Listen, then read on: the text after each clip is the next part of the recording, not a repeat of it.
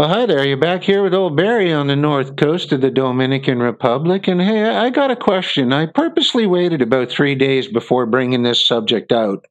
I told you I ain't going to be the first horse out of the chute, but I'm going to be very accurate. And continuing with that process in mind, has maybe one of you guys can answer for me. What happened to the pandemic in the last 3 days? It went from every newscast, every page, every headline, to you can't find anything on it. Here's Russia Today. I'm doing this on June 3rd. Okay, you're going to find here everything is about the violence. Everything you want to go. NBC, CNBC, anything you want. Anything you want pertaining to just 3 days ago that swallowed every piece of news, that still got the majority of people on this planet running around with a mask on, even though beyond any shadow of a doubt, it's hurting your own body by doing it and doing exactly the opposite. Have you ever reached a point where you're just tired? You're just tired. It's like trying to show a dog a card trick. They're going to sit there and they haven't got a freaking clue about what you're trying to explain because they don't want to. They're not intelligent enough. Let it go and let the cannon fodder be as it may. Anybody who is not at this point catching on to this about the four primordials, they're doing it again now. Chaos. So it went from a pandemic that swept for the last almost 3 months, every headline you could throw at it, to being hard to find in 3 days. So my question is, what happened to the pandemic? What happened to the COVID? What happened to all the deadly statistics? It failed because enough people are raising question about it. What happened with old Greta? She failed because enough people are asking questions about it. What's going to happen now? They're working towards martial law, just like the mentor said they would be. And you're all going to fight each other. I mean, most of these protests, a high percentage of them in the poorest areas, they have pallets of bricks waiting for them before they start riding. How many of you are actually aware of, the equal rights for women's lib back in the 60s? I won't even debate the question. Women have every equal right everybody else on this planet does. It's a stupid question. Just because the laws didn't stay. Okay, look who funded women's liberation movement, almost in its entirety. And you're going to come up, if you do your research, the Rockefeller family. And you're going to tell me the Rockefellers care about women's rights? When you find the real information, you'll find, and they openly admitted, it was a way of getting the other 50% of the population to start paying taxes. The only way to do it is get them out in the work field. That's what women's lib was initially all about, if you understand it. I'm not saying, was it for a just cause? Was it right or wrong? In this case, obviously, it was right. It should have been that way all through history. But understand the focal point. Understand who's funding the yellow vests that are spreading all over the world that started out over in Europe. Understand who's getting the minorities to start rioting in America. After all, the man publicly said he'd be doing it, and he publicly said that's the easiest race to be doing it with. And you're going to find the name George Soros keeps coming up. George Soros, the man that almost broke the Bank of England. People, start putting this together, and if you want to find out what keeps me going, a big part of it is understanding and knowing. I'm going to do one also about symbolism real soon, and it's going to go back to an opening games of the Olympics. Many of you seen it, but I want to point out a lot of the details that many of you went right over your head. And because of, not that, because you just don't understand and you haven't studied symbolism. Anyway, I want you to watch this great little video about how to be free in an unfree world, and we'll pick it up on the other side. In such epochs where the highest values of life, our peace, our independence, our basic rights, all that makes our existence more pure, more beautiful, all that justifies it, are sacrificed to the demon inhabiting a dozen fanatics and ideologues. All the problems of the man who fears for his humanity come down to the same question: how to remain free. In our era of statism, a crisis is a dangerous time for those who value liberty. For with a society myopically focused on the nominal threat of a crisis, draconian bills that limit freedom are easily passed. What makes matters worse is that a population consumed by fear will often voluntarily hand over their freedoms for the promise of a bit more safety. We merely need to look back to the crisis of 2001 to see this playbook in action. The falling of the towers marked the symbolic rise of the modern surveillance state, and with it, a death blow to many of our civil liberties. But the crisis that is playing out today has the potential to be far more damaging to our freedom. For governments across the globe have reacted in a way that has revealed a truth that many have long suspected. We live in turnkey tyrannies. The technical and socio-bureaucratic apparatus of most modern states is totalitarian ready. Restrictions of movement, limitations on social interaction, heavy-handed control of business, neighbors encouraged to snitch on each other, incessant paternalistic propaganda, and all of this heaped on top of an already intrusive surveillance state, and what we have is a form of totalitarianism in action. Some may say that desperate times call for desperate measures, but all totalitarian regimes use the claim of desperate times to justify their heavy-handed measures. But even if this time is truly different and the fate of mankind somehow rests on the imposition of totalitarian rule, the question then becomes when, and to what degree, will we return to times not deemed desperate by the powers that be? Perhaps this threat will subside, but what about the next threat? And what about the potential for crises that are manufactured to instill fear in us for the direct purpose of manipulating us? Are we as a society astute enough to tell the difference? Will the media alert us to this danger? For history is littered with examples of fear being weaponized and used to empower some by manipulating others. Or as Joanna Bork writes in her book, Fear, A Cultural History, fear is manipulated by numerous organizations with a stake in creating fear while promising to eradicate it. Fear circulates within a wealthy economy of powerful interest groups dependent upon assuring that we remain scared. Theologians, politicians, the media, physicians, and the psychological services depend on our fright. Despite the proliferation of discourses about fear, its eradication has never been seriously countenanced. Substitution of fear-inspiring discourses, rather than obliteration, has been the goal. But a crisis is both a time of danger and opportunity, and while the danger side of this coin should be clear to those of us who cherish liberty, what is its opportunity? This taste of totalitarianism should serve as a much-needed wake-up call. If we value freedom, then it is at times when our social freedom is dying that it is crucial that we reaffirm the one type of freedom that is always under our control: our psychological freedom. Psychological freedom is a cognitive state that entails the recognition that one's government, or any other form of oppressor, can limit our ability to take certain physical actions, but they cannot rid us of our capacity to think for ourselves, to choose for ourselves what is right and what is wrong, and to whatever degree possible to act in accordance with our self-chosen beliefs. Me in chains? You may fetter my leg, but my will, not even Zeus himself can overpower. Or as Rudyard Kipling put it, the individual has always had to struggle to keep from being overwhelmed by the tribe. If you try it, you will be lonely often and sometimes frightened, but no price is too high to pay for the privilege of owning yourself. In a politically unfree world, asserting our psychological freedom does not require that we openly flaunt the immoral laws of the state. For while civil disobedience can be an effective tool to counter tyranny, it must be done when the time is ripe. Rather, what the assertion of psychological freedom amounts to is a commitment to cultivate what is called our moral autonomy, as a means to better ourselves as individuals and to help return freedom to an unfree world. Autonomy, explains Frank Furedi, is an attribute of a person who engages with the world as an active, reasoning, and conscious individual. The etymology of this word, autos, self, and nomos, rule of law, conveys the meaning of self-rule. Or as Furedi further explains, autonomy provides the means through which people realize their potential and character as human beings. The opportunity to act and express oneself in accordance with one's inclination, experience, and reasoning allows people to develop their sense of self and to gain understanding of where they stand in relation to their fellow human beings. It is through the ability to pursue autonomous decision-making that individuals learn to take responsibility for their actions, and develop the capacity to assume a measure of responsibility for the well-being of their fellow citizens. Moral autonomy is life-promoting under any conditions, but is especially important at times of social upheaval and rapid change.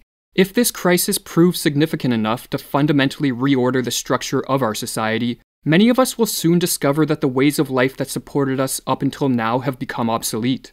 Change or perish is the motto of a brave new world, and unless we are willing to take responsibility for our own future, to act with autonomy, and to cultivate the traits that autonomy necessitates, such as curiosity, self-directed learning, a willingness to take risks, and an openness to new experiences, then the only alternative is to place our life in the hands of another.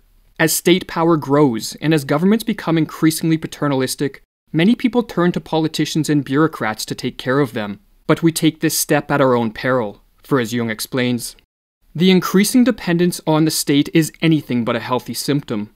It means that the whole nation is in a fair way to becoming a herd of sheep, constantly relying on a shepherd to drive them into good pastures. The shepherd's staff soon becomes a rod of iron, and the shepherds turn into wolves. Any man who still possesses the instinct of self-preservation knows perfectly well that only a swindler would relieve him of responsibility. Those who promise everything are sure to fulfill nothing, and everyone who promises too much is in danger of using evil means in order to carry out his promises. Strengthening our moral autonomy is not only survival promoting in a rapidly changing world, but is also necessary if we are to take part in the task that many philosophers have deemed our highest end, namely self-creation. Self-creation, or what amounts to the unfolding of inner potentials as we strive to become a more whole version of ourselves, requires the exercise of our moral autonomy. For as Nietzsche wrote, "Nobody can build the bridge for you to walk across the river of life, no one but you yourself alone. There are, to be sure, countless paths and bridges and demigods which would carry you across this river, but only at the cost of yourself. You would pawn yourself and lose." In a free society, the task of self-creation is in many ways forced upon us, but as a society shifts ever closer to total state control, self-creation becomes much more challenging as our opportunities for both cultivating and expressing our potential diminishes. This truism is what led Alexander Solzhenitsyn to describe totalitarianism as a land of smothered opportunities. But even though self-creation proves harder in a condition of extensive state control, the size of the task must not be used as an excuse to avoid it. Rather, we should recognize the truth of Jung's words that a man grows with the greatness of his task. Becoming a man or woman who continues to self-create in the face of an increasingly regimented and conformist world is one of the greatest tasks we can commit to, and is a task that can imbue our life with the meaning and purpose we need to flourish. For as Stefan Zweig put it, "Only he whose soul is in turmoil, forced to live in an epoch where war, violence, and ideological tyranny threaten the life of every individual and the most precious substance in that life, the freedom of the soul, can know how much courage, sincerity, and resolve are required to remain faithful to his inner self in these times of the herd's rampancy. Only he knows that no task on earth is more burdensome and difficult than to maintain one's intellectual and moral independence and preserve it unsullied through a mass cataclysm. Only once he has endured the necessary doubt and despair within himself can the individual play an exemplary role in standing firm amidst the world's pandemonium." Asserting our moral autonomy and doubling down on our psychological freedom has benefits that extend beyond the merely personal. For in choosing to retain our status as a free man or woman, and in striving to behave in ways that reflect this, we become a force that pushes the world back in the direction of freedom.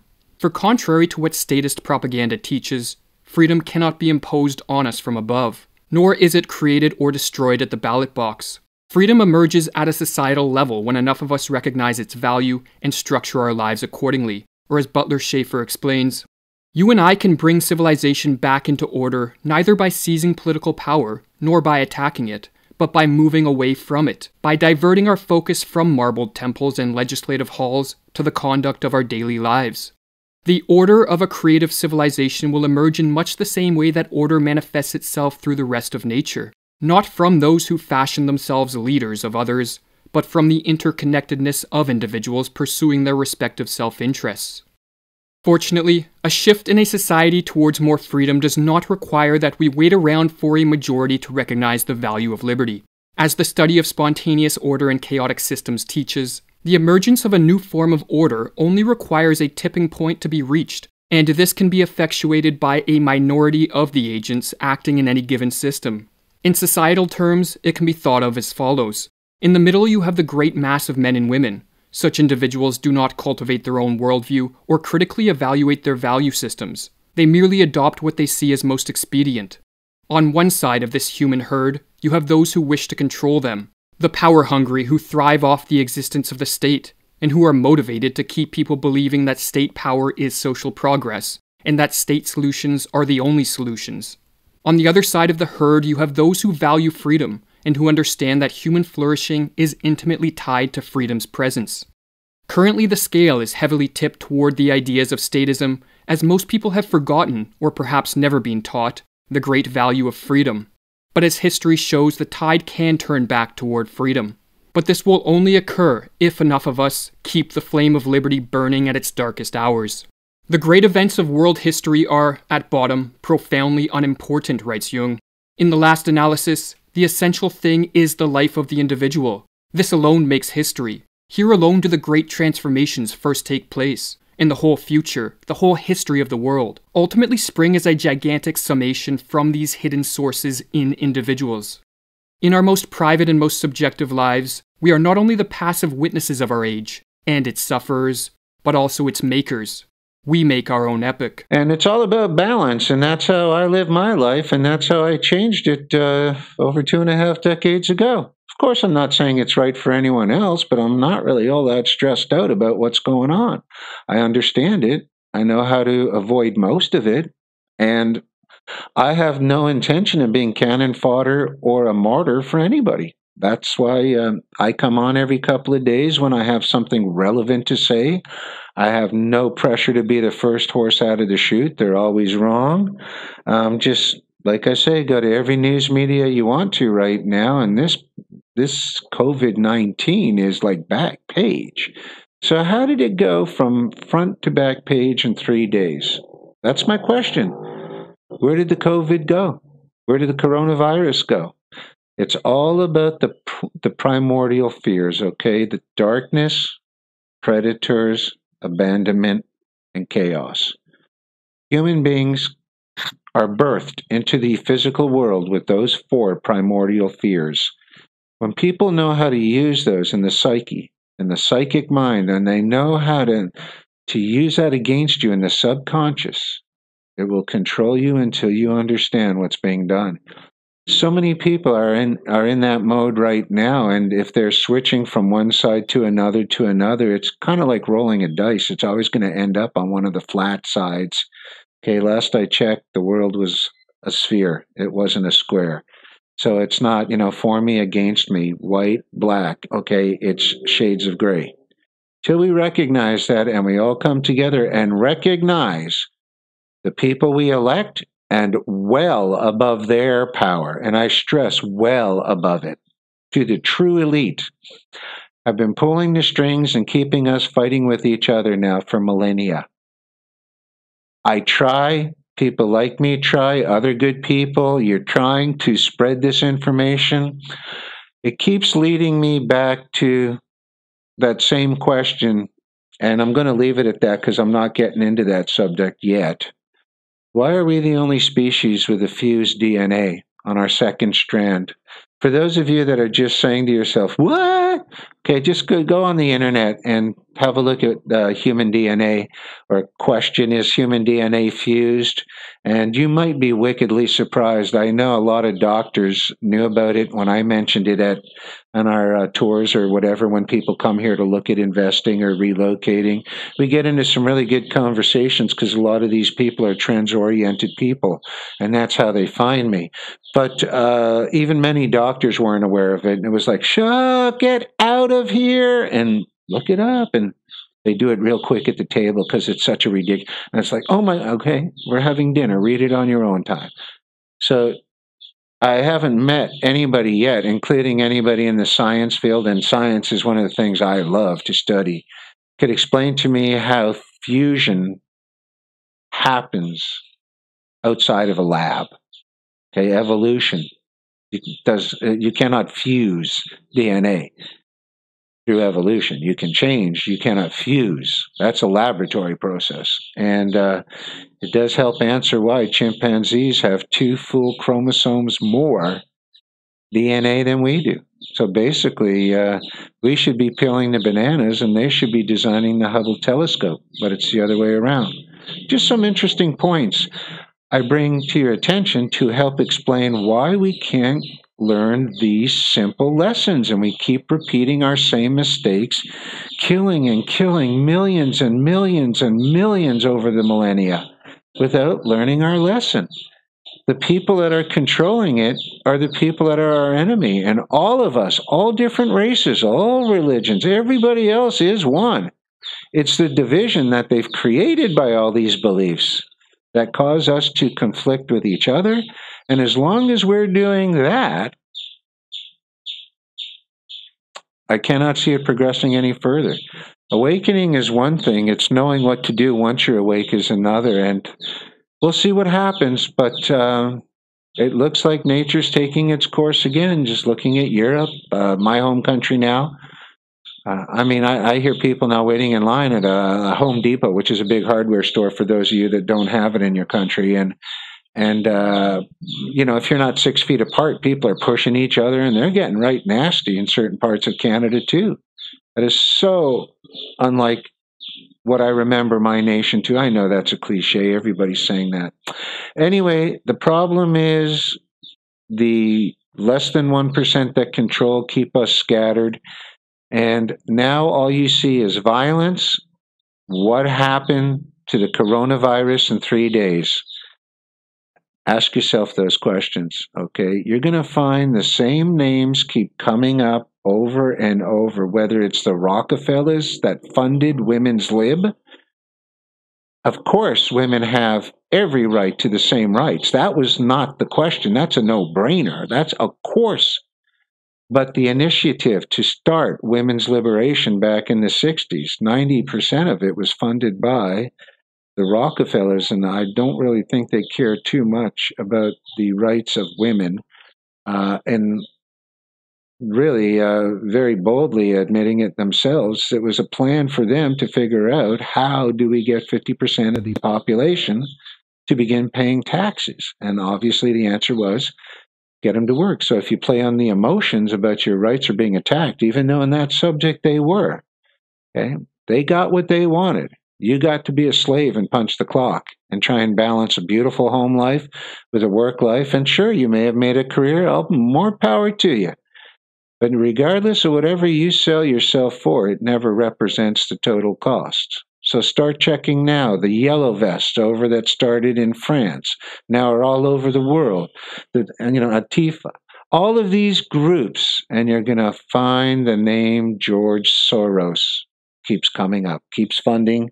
He publicly admitted easily it was the easiest race to manipulate because of the poverty level. He's done it time and time again. The man came a hair close to breaking the Bank of England. I think it was back in the 80s. This is one devilish person. And they do enjoy creating chaos and keeping people in fear. If you're aware of it and abide by it, you're a fool. If you're aware of it and learn to change and live in balance, and that was a great reason why that video was up there. I do a lot of this reporting. It is not my life, nor will it ever be my life. It's not a big deal when I come out with another story or something new, like I'm look at me. It has nothing to do with that. You want to pass it on. Hopefully the world will change. We'll understand that we are all together. Our enemies are the ones that are controlling us, that less than 1%. If we don't learn this, we're going to suffer the consequences, okay? Nobody up at that level is caring about anybody who's dying. It's rather convenient. Many of these riots have pallets of bricks waiting for them before they start. Nice stacked bricks on pallets. Somebody's dropping them off. Somebody's paying for them. Start doing your research, and you're going to find that name, George Soros, comes out along. So here's what to pigeonhole this before I get out. Greta failed. Not enough people went with the climate. That's why you don't see Greta. You don't see her sour mug on there anymore, okay? 2, coronavirus. More and more are waking up. More and more people have had enough. Millions are fronting out information showing actual fact. Now it's got a lot of people questioning. It's failing. What's left? Martial law. Get the people fighting amongst themselves. And it's their plan B, if you want to look at it that way. I am so glad I am in the countryside right now where at least natural food is growing all around. I know even in Santo Domingo and Santiago and places, they've got some, but nothing like we're seeing, nothing remotely. That's what's coming in across as in America, Europe, Canada, Australia. Of course, Hong Kong. That's an out-and-out invasion, though. Hong Kong from the Chinese, so that's a little bit different, but all over the place. So keep you in fear. Okay, back to the primordial fears, right? One of them is chaos. There you go. Till next time. So listen, try to keep things in balance, and you're going to be a lot happier, actually, and you're going to make better decisions.